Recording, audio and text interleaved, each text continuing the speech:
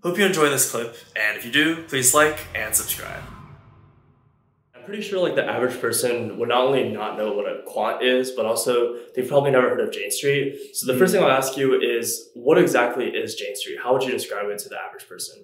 Yeah, sure. So Jane Street is what we call a market making firm, and it uses sort of like quantitative techniques to do that. So what is a market maker, right? A market maker sort of like takes these stocks, takes these like all these derivatives and whatever, and just sort of like, buys and sells them, right? So maybe if you're trying to buy like some Tesla or something, right? Let's say Tesla's at $500. Let's say Jane Street might be buying at $499 and selling at $501, right? So by doing that, Jane Street will sort of like, provide this service where like people can participate in the market, right? You can buy and sell stocks. They can gain exposure into the sort of like, the markets and in the companies they believe in. Right. If the markets are going like, if people are trying to buy a lot of Tesla, it's still up to Jane Street to be able to provide both sides of the service, right? And that sort of provides liquidity in the market. I hear a lot about providing liquidity in the market from a market maker's perspective. So could you describe liquidity in a bit more detail? Yeah, so liquidity is sort of like the crux of any like good free and open market. The idea being that like, if I'm going to be comfortable trading, I can like, again, buy or sell stocks, derivatives, commodities, whatever you want. Right. But if I'm going to feel comfortable, I need to feel like, hey, I should be able to buy this and then sell it later on. Right. If it's too hard to buy it or too hard to sell it, it's not gonna make me feel good, right? If I'm like a soybean farmer, this is a classic sort of example that we go through. If I'm like a soybean farmer, right, I depend on the liquidity of soybeans, right? If I have to grow myself soybeans, I have to like sort of sell that off to purchase like other goods and services for my living. If I can't sell my soybeans, you have a problem. Yeah. Right. I can't reliably trust that I'll be able to sell it. But thanks to market makers like Jane Street, who provide both sides of this buy sell, they have this option, right, that sort of like serves as this insurance, right, where it's like, oh, I know someone is going to be buying slash selling, my soybeans, right, and because of that, I'm more comfortable engaging in that market and actually growing my soybeans. So as a quant, what exactly do you do in this whole grand scheme of things? The name of the game is sort of like, currently something's sitting at a price.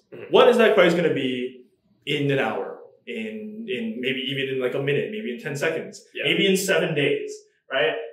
These sort of like, and so the idea of a quant is that your main goal is to either come up with, execute trading strategies, right? You provide the service liquidity by having buy sell, but at the same time, you're also able to pocket some of that difference, right? You're able to be like, oh, I bought one for $4.99 and sold one for $5.01. Oh, that's $2. Great, I'm happy with that. Yeah.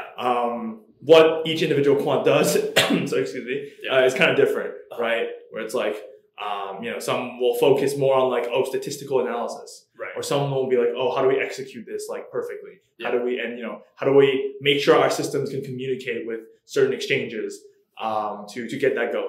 Yeah, that makes sense. And I know that Jane Street offers both quantitative trading and research internships. So what's the difference between the two roles at Jane Street? Yeah, so just in general, I guess. Yeah. So certainly, so quant trading and research it's a little bit in the name, where the idea is that quant research will focus a lot more on like, understanding the statistics, right? Doing sort of like taking historical data and sort of like running tests. You run these tests, right? And you're able to like, you come up with patterns, right? Let's say like, oh, there's some significance to these results, right? And it is that maybe you do that and maybe someone goes in and tries to trade on that strategy, right?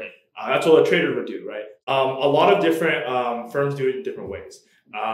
So, for example, 2 Sigma, where you interned actually, focuses a lot more on sort of automatic trading or automated trading, right? Where you won't have people like yelling at each other. We'll sort of instead be like, oh, I'll try a bot to do it for me, right? Bots are much faster than us, and they can trade much higher volume. And if you can be confident in that strategy, then a bot can do it much better than a human can. Jane Street focuses more on the human side. Right? Of course, Jane Street still does have all these like automated trading bots, but Jane Street will oftentimes also train like manual trading. I remember we do a lot of mock trading sessions where we like physically go in with like something that like a system that like real Jane Street traders use, and we'd actually like practice with it. We hit like every like button on our keyboard did something. It was really cool. It's kind of like a game, but like that's what traders do sometimes. They'll just like sit around and be like, I'm going to buy this, I'm going to sell this, I'm going to buy this, I'm going to sell this, while engaging with our sort of like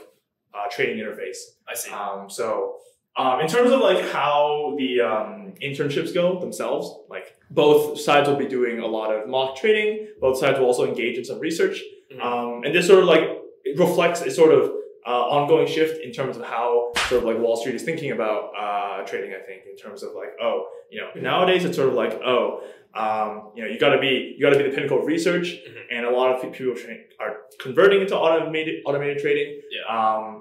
And sort of the roles of being a quant trader and a quant researcher are sort of like merging together. Right. If that makes sense. Yeah. So 2 follow-ups on that. The first thing is, how come you guys do mock trading instead of real trading at the internships? Yeah, I mean, I guess the first thing to mention is that trading is hard. Yeah. Even to this day, I've gone through a full internship. I have some understanding of how I would trade, but it's very difficult. And on the spot, you'll have to make some like very tough decisions, right? And trading is very competitive.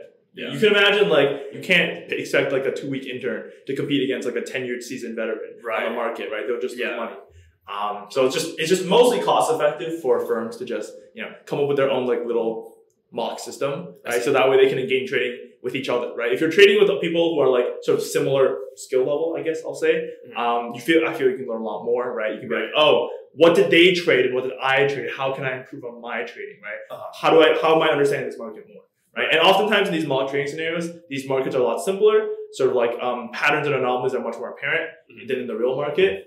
So it sort of like trains your brain to sort of like, you know, understand like, oh, what am I looking for, sort of. So what are some common myths about quants that you realized were myths when you started working?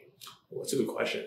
I think what I imagined the quant internship to be would be a lot of math on the board. Really diving deep into like thinking about like game theory and stuff like that and understanding, you know, if party A does this, then party B is going to do that. Like the interviews. Right, like the interviews. Yeah. Sort of you would expect. But no, it turns out a lot, and it's, again, like I talked about, sort of maybe changing like ideology in the world of market making, in the world of like Wall Street. Right. We're a lot more dealing with data and statistics nowadays. Yeah. But once you're familiar with that and you think you have a good shot, let's say you get an offer from a firm, you know, why should you or should you not go? I think if I'm talking about should not, I think the main thing is the hours, right? This is not like your typical sort of tech job that you might be cozy in San Francisco working like maybe 25 hours a week, let's say. Yeah. No, not here. If you're going to be a quant, probably you're going to be putting in 40 minimum hours, probably 50 usually. So if you think about the trading day, right? I think the markets are like 8:30 to 4. Yeah. It's a bare minimum. If you're a trader, that's a minimum. That is already a minimum for you, 8:30 to 4. Yeah. Right. And usually, you got to get there at 8, right? Because and it's like intense too. Right. It's intense. It's intense, and it's a lot. It's very tiring. The hours put in for quant, even in like a place that cares about work life as much as Jane Street, can still be a lot. Right. Trading is just a very, very intense job. It's really competitive. Yes, it's very competitive. It's very intense. Yeah. And you should expect that if you're planning to enter the quant field.